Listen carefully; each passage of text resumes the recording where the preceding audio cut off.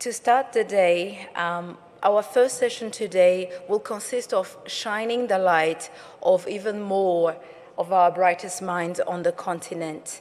So I will be calling on each NEF fellow to come and exhibit their research and discovery one by one. To start, I would like to call upon Dr. Kevin Dzobo to come forward for his presentation. Dr. Dzobo, welcome.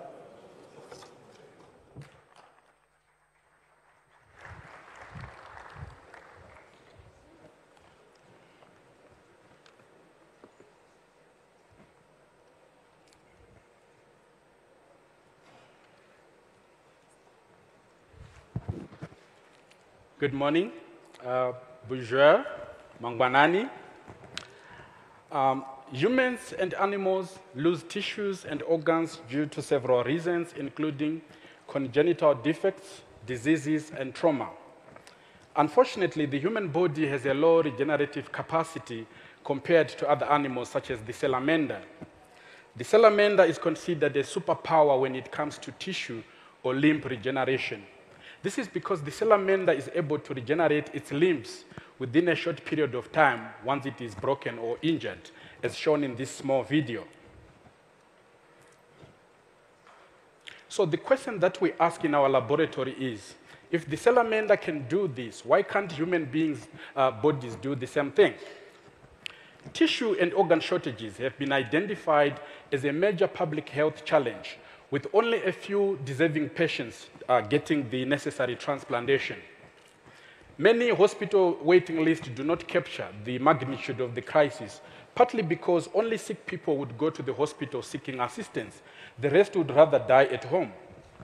Globally, you see that many people would benefit immensely if tissues and organs can be replaced on demand. Imagine going to the hospital and you need an organ and you can get it. Traditionally, transplantation of intact tissues and organs has been the bedrock to replace diseased and damaged tissues and organs. The traditional reliance on these donated tissues and organs, it faces the problem of donor shortages and the possible immunological rejection of the donated body parts. Therefore, the development of an endless supply of tissues and organs that can be used for transplantation, it represents one of the major challenges of our generation. And scientists and clinicians coming together have been developing strategies and protocols trying to come up or to create new tissues altogether or to regenerate damaged or diseased tissues. This is where regenerative medicine and tissue engineering comes in.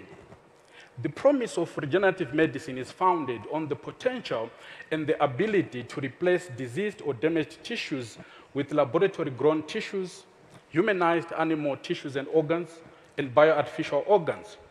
As you can see in this small graph over here, you can see that for kidney transplant, the number of people receiving kidney transplant and the number of people that require kidney transplant, there's a huge gap between the two. So generally, supply cannot meet demand. So there's need to come up with new ways to create or to regenerate diseased tissues. As you can see, whilst organ and tissue shortages are a worldwide crisis, Africa has been affected the most, with very few organ or tissue transplantation taking place on the African continent.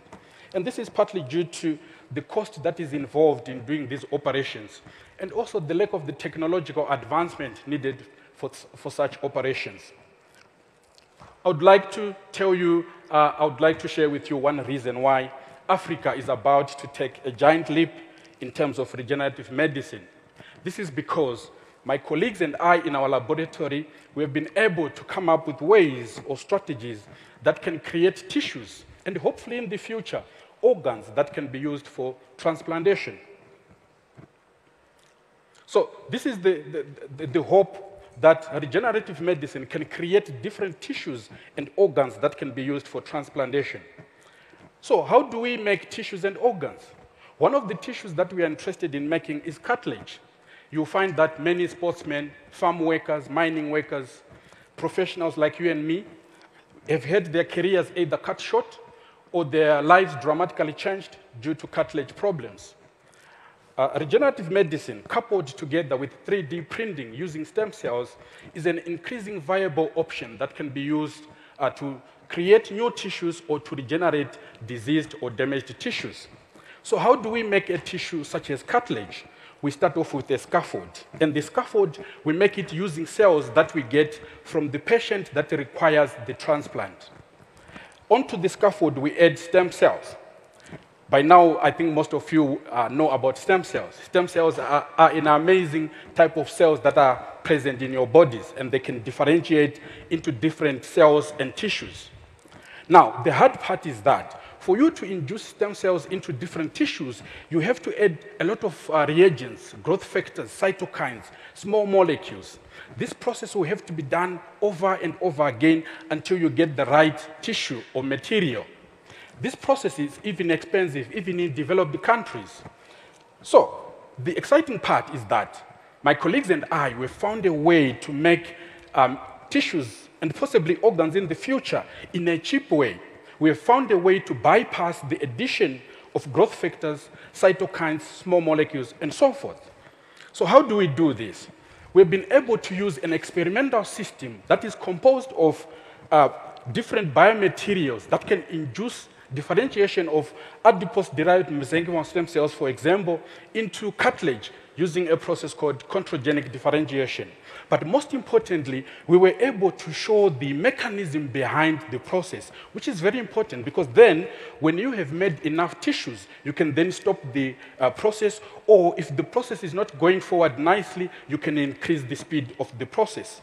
We were able to use a different type of stem cells known as pluripotent stem cells, and we were able to induce endodermal differentiation using our experimental system, meaning that we are able to form lung tissue and pancreatic tissue. And hopefully down the line, we'll be able to help people with lung cancer and also diabetic people. Okay, and then again, most importantly, we were able to show through the mechanism that you can speed up the process and you can stop the process. So this means that then we can then take advantage of one of the most impressive technological advancements of the past 2 decades, which is 3D printing. So after doing a proteomic analysis of analyzing the scaffold that we were using to see the proteins and the factors present, we were then able to take individual proteins and factors, mix them with our stem cells, and then put them in a 3D printer. Now, we don't call it 3D printing anymore. We call it 3D bioprinting because we are using biological material. So what will happen then is that our 3D printer will print whatever tissue that you want, either a tissue or a patch that can then be used for transplantation, as illustrated in this small video.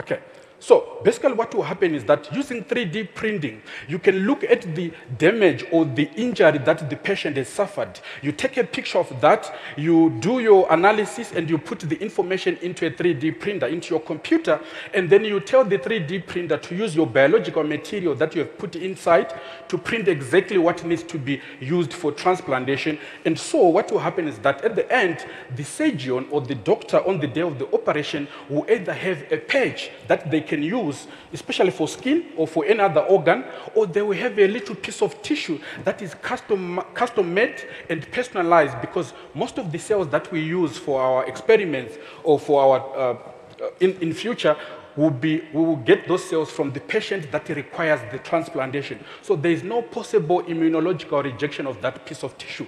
But most importantly, we should never forget why we are doing this kind of research. For us and my colleagues, we are doing this research because there are so many people in society that need our help. We are talking of accident victims, we are talking of burn victims, we are talking of trauma victims, even soldiers who have gone to war and have come back with different types of injuries and broken limbs. These are the people that we are trying to help.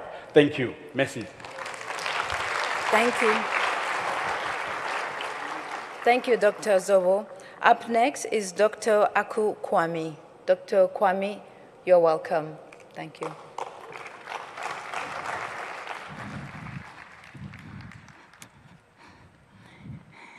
Good morning, everyone. It's a privilege to be here, and I thank God for the opportunity. So I'm a health systems researcher. I look at health systems, how they work and how they're governed, and I use complexity science to make sense of what's going on. And there's one thing I'm certain of. For health systems to do what we expect them to, deliver quality care to all who need it, affordably, acceptably, and appropriately, the way we understand how they're governed has to change. And there's something that I've noticed in my research over and over again in Ghana. There's a common complaint. Management is weak. Leadership is lacking. And this particular criticism is often reserved for the local level, where policy implementation unfolds.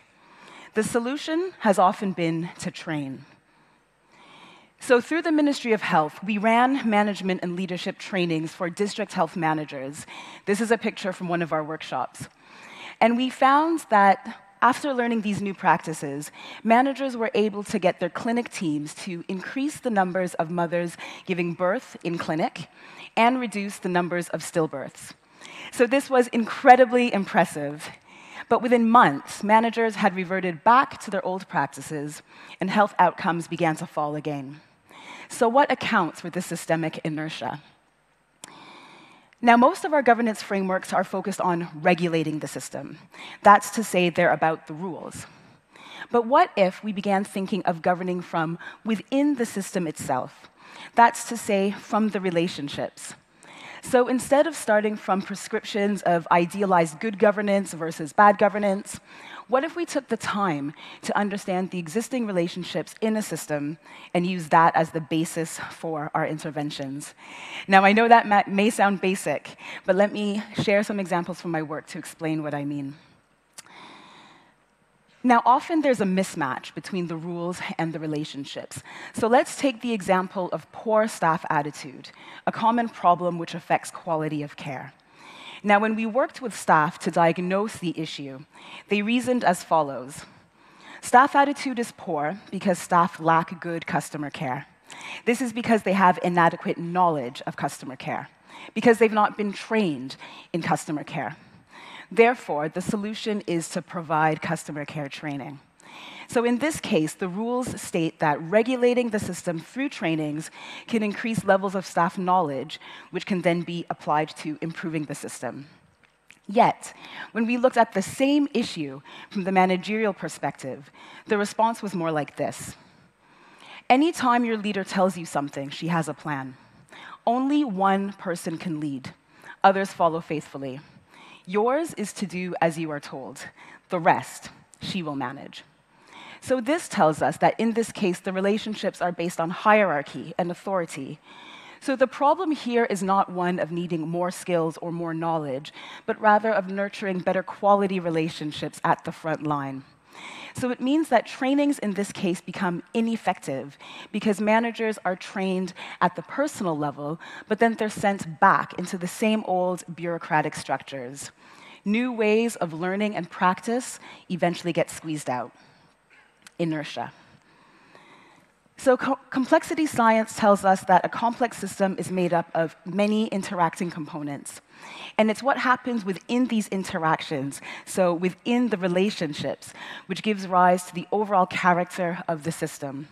Complexity science helps us to link the macro structures, so the rules, which are visible and can be measured, link these to the micro incentives, so things like understandings, motivations, values, and experiences, which are often hiding within relationships.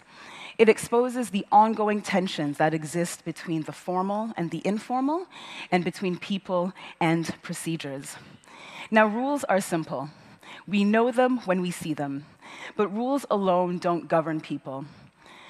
Relationships are dynamic and complex, and they take time to understand. And by focusing on health system relationships rather than health system rules, my research is opening up a new window on alternative remedies to governance. It helps us to see governance as a practice rather than governance as an instrument. These relationships filter whether policies at the front line work or don't work. These relationships are what keep the health system moving. And in fact, when we fed back these findings to government, the comment that we got from one senior official was, if we keep running these trainings with their limited impact, then in fact we're causing financial loss to the state.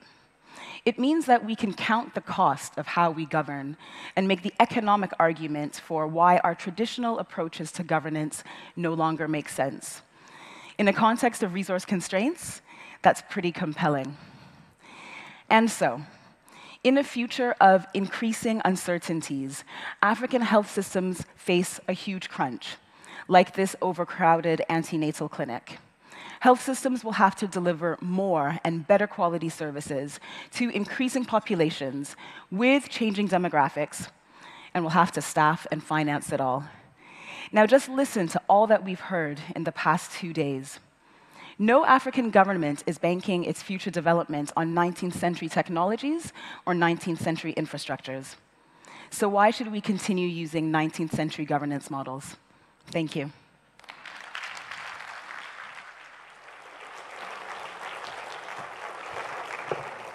Thank you, Dr. Kwamie. Up next is Dr. Tolulope Olugboji. Dr. Olugboji, welcome.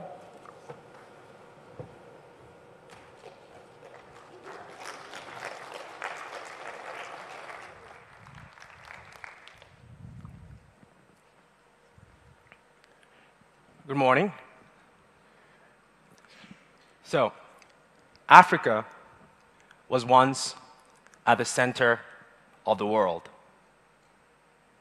That is before Africa and the tectonic plates broke up into smaller plates. Today, Africa sits on the second largest continental plate. And as a computational seismologist, I unlock the information digitized on ever-increasing, globe-encircling seismic sensors that have been listening to our Earth shaking. Those sensors are triangles in red on the video that you're seeing. So while these sensors are definitely useful for revealing and forecasting when the fault in Botswana may shake the Earth again, like it did in an earthquake in 2017, or when the volcanoes of Oldonyo Lengai in Tanzania may soon erupt. You might be wondering, why does an African study earthquakes on a continent that is least likely to have one? Well, I do not just listen to earthquakes. Part of my job description involves listening to any and every source of ground vibration. That happens when ocean waves crash on the seashore, or hurricanes shake the earth, or slow-moving gravity waves trapped in the fluid envelopes of Earth, or when sometimes North Korea sets off warring nuclear explosion. I listen to all these sources of ground vibration. I then use these sources of ground vibration using advances in wave theory, statistics, and high-performance computing to build images of Earth's interior. So this might be a little involving, so I'll take it slow, and I want you to just look at the images. So here in the center of the map of this picture is over 2,000 sensors deployed across the US over the past decade that have been listening to the Earth shaking. I'll then use computational algorithms to build image of the shallowest continental rocks of the US. We're using high-performance computing infrastructure, massive computational resources to build images of the shallowest rocks using this sophisticated computational algorithm. The computer begins to guess the image. It learns what part of the image are well resolved and what part of the image are less resolved. By the time the algorithm is complete, you realize that the computer has already solved the solution. It is almost like Darwin's theory of evolution, survival of the fittest model, in this case, the best image. On the bottom, you see snapshots of the algorithm as you go from the beginning to the end. and by the end, you have a complete detail of the image. So this algorithm has built the final solution of the shallowest continental rocks by learning the complete solution. It is auto-adaptive. So who am I? I'm not just an academic doctor. I am an Earth doctor.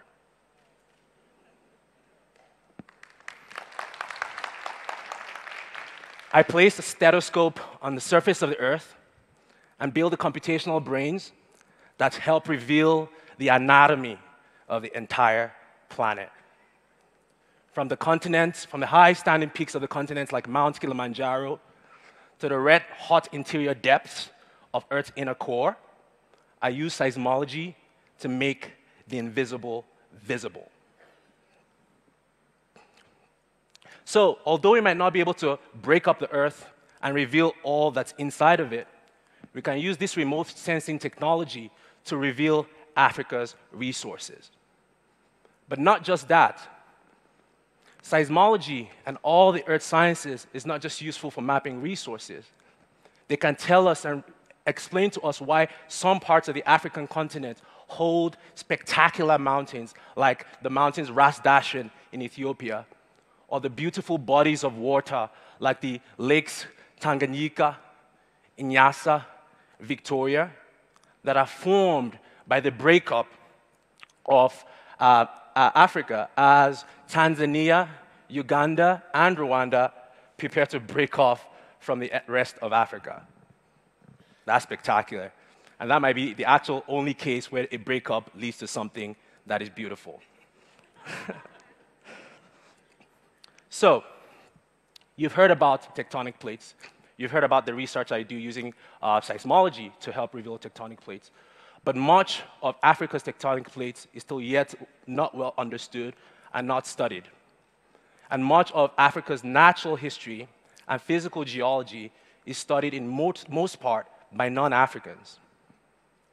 But because our land is not just a key to the past and the future, but holds the foundation of our identity and our culture, it is important that African scientists lead the study of African land and African geology, because the maps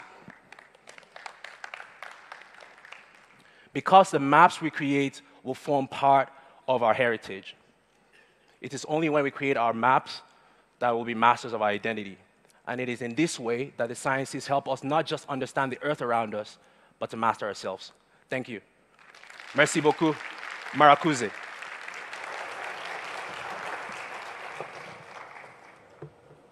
Thank you, Dr. Olugboji. Up next is Professor Hamidou Tembine. Professor Tembine, you're welcome.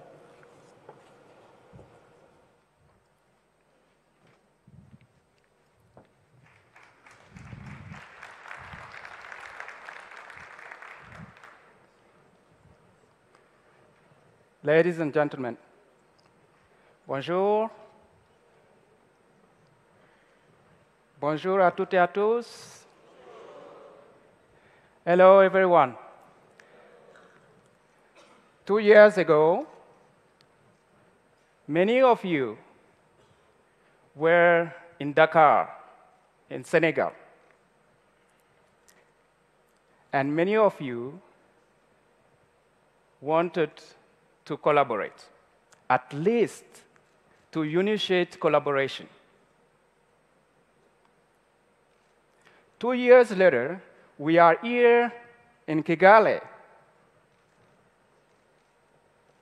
How many of you are still interested in collaborating? So game theory addresses these challenges, tells you how we can make the collaboration happen. How can we collaborate? That is the question, and that's the challenge.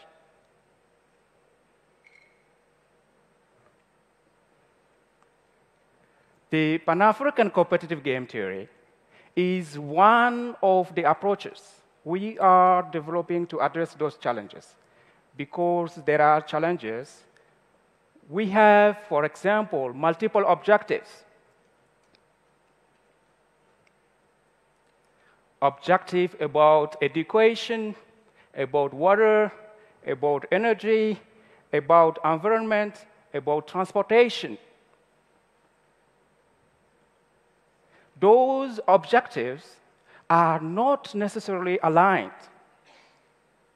And that's why we have challenges to address them.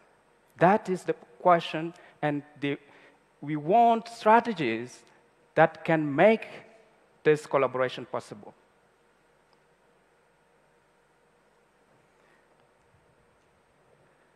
If you look at Africa, the continent, we are not alone. We are interconnected. A few years ago, if you were in some villages in Africa, if you had a chance to stop by, there were no cell phone at all. Nowadays, they are having smarter phones, those that are able to connect to the internet. They can recognize your picture, and so on. So we are getting more and more interconnected. This can be viewed as a network of decision-making players. The decision made by one person in this audience will propagate and affect at least a subset of other people in the audience in the city here, within the country, within the continent, and all across the world. The information flow that we are generating in this audience, you could see on the social networks. We affect others. What can we expect from this? Can we expect a collaborative effort toward picking the best decision?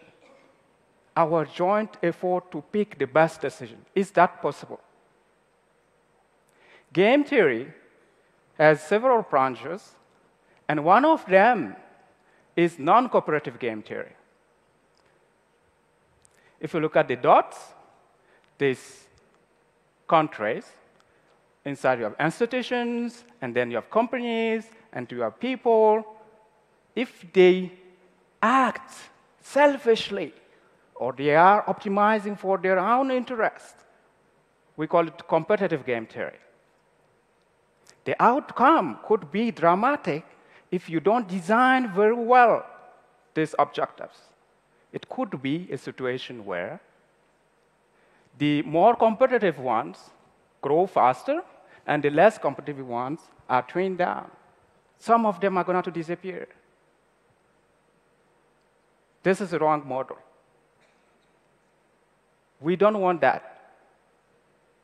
What we want could be, for example, a full cooperation among the countries. Then you see all the interconnections between those nations. This is too ideal because it has to be perfect knowledge, perfect information across all the countries and the interconnections between them. The third approach, what we are proposing here, is about co-petition. What does it mean? It's not about non-cooperation. It is not about pure cooperation. It is about working together. It is about co-learning. It is about competitive cooperation. It is about cooperative competition. So I draw a baobab tree here so that you see that there are more interconnections, and the baobab tree is across all Africa. We want to be in the middle. We don't want full cooperation, although it's ideal solution. We don't want pure competition. We want to learn together, to evolve together, and Game theory is developing such approaches to reach this solution concept. Control, regulation, voluntary contributions, learning, incentives, and so on, so that the countries can work together, co-learn for the co-development, and they reach the final outcome, and they co-evolve with the other countries and with the rest of the world. Thank you. Thank you so much.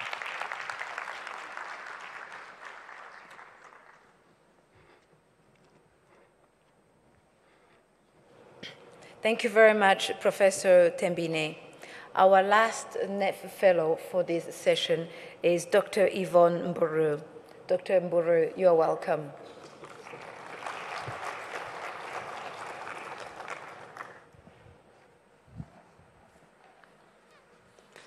Good morning.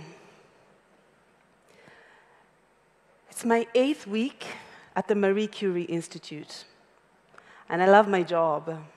I love Paris, actually. But today, I'm thinking about my family back home in Nairobi, because there's been bad news. It turns out it's not tuberculosis. It's lung cancer, and it's stage 4, and it's my favorite aunt. Heading home to my apartment, I'm feeling sad and confused because I know enough to know. I've spent 8 years of my career working on this topic, so I know. I know how serious this is. I also know that her best shot is to leave Kenya.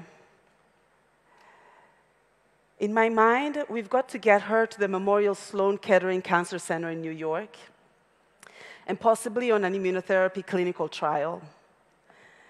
But there would be heavy costs associated with this, and precious time away from family.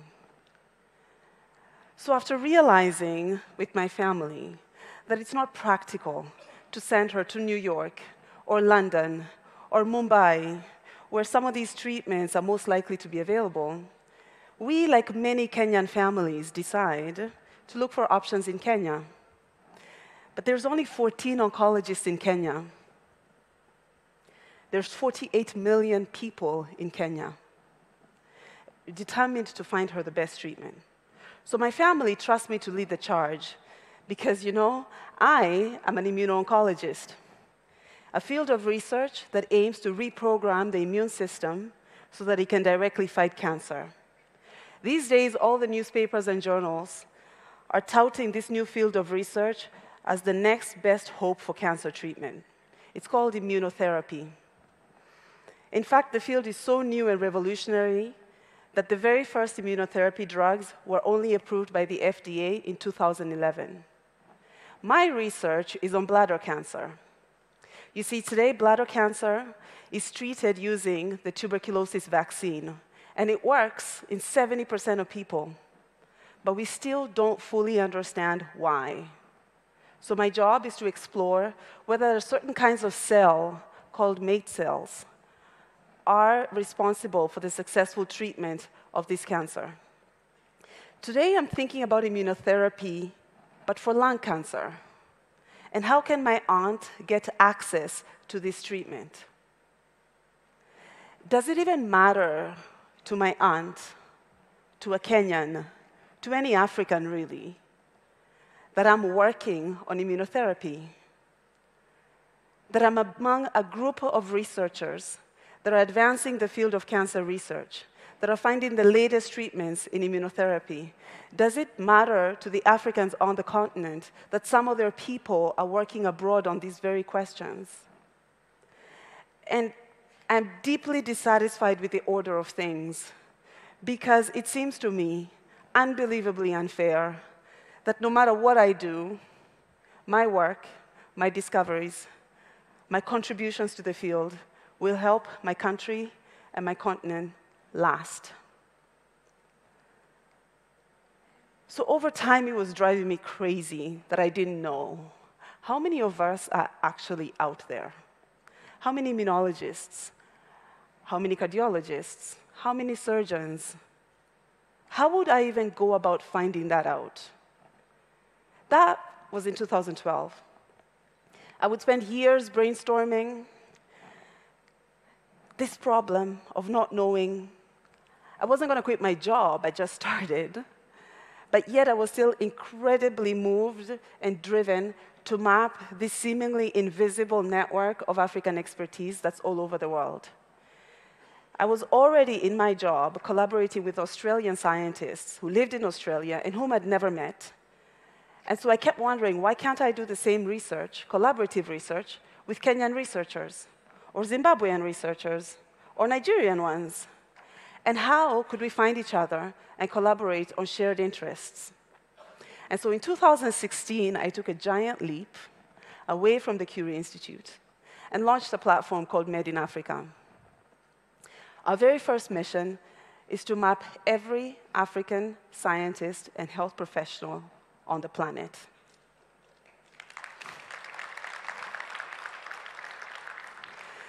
Because I want to know who is doing what and who is doing it where. It turns out, we later found, that there are more Kenyan oncologists in the UK and in the US than there are in Kenya. And that there are more Beninois doctors in France than there are in Benin. And that there are more Nigerian doctors in, well, you get where I'm going with this. Made in Africa is also a digital meeting place where researchers and health professionals in Africa can connect to African researchers all over the world. With 192 countries and 7.5 billion people on the planet, you can imagine that collecting and processing this data into usable insights is an all-consuming process. But I wake up every day excited and hopeful because this is one of the most human problems that big data and artificial intelligence can solve. And that gets to the heart of my mission. We are creating comprehensive profiles, detailed identities of African researchers in every field of expertise and clinical practice. And we're building the artificial intelligence that will help us quickly identify and mobilize African voices to address any health issue on the continent. Collaborations, we spoke about that. Hematologists and cardiologists that work on sickle cell anemia, for example. Immunologists working on malaria, multi-drug-resistant tuberculosis, sleeping sickness, getting more scientists and funding into tropical diseases that are often relegated as African problems and often ignored by the rest of the world. But then I wonder, can I do this? And why me? And I realize I don't have to be alone. I cannot do it alone, but we can do it together. We can do everything with the data and the cyber networks and the artificial intelligence and the analysis of all these, but in the end, it is you, the humans, that must power the platform. How many of you know someone who works in science or health? Stand up. You're a scientist, you know a doctor, you know a nurse. You, my friends, must mobilize the community around you. You must get them, the policymakers, the scientists, the doctors, the nurses, those that are here and those that are abroad. And you must get them moving to join me so that we can transform Africa together. The countdown begins. Thank you.